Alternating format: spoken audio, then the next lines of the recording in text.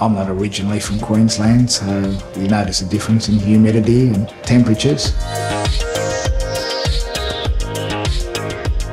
Within our company, we run toolbox talks. These are the forums that our workers bring issues up. So they may raise to their supervisor an issue if there is hot weather forecast. How will they manage this? How will they plan their works? What can we do better as a business? And what have we done well in the past that we can replicate to our other sites? Heavy work, physical work that needs to be done. We'll always do that in the beginning of the day, the cooler hours of the day. We also use machinery where possible, and once it gets too hot, got the light duties. When it's been a really hot day and doing really labour-intensive work, you do start to feel a toll. As an apprentice, they always do check on me, asking me how I'm doing. Yeah, if people are fatigued, their concentration starts to dwindle, they make mistakes, and things go wrong.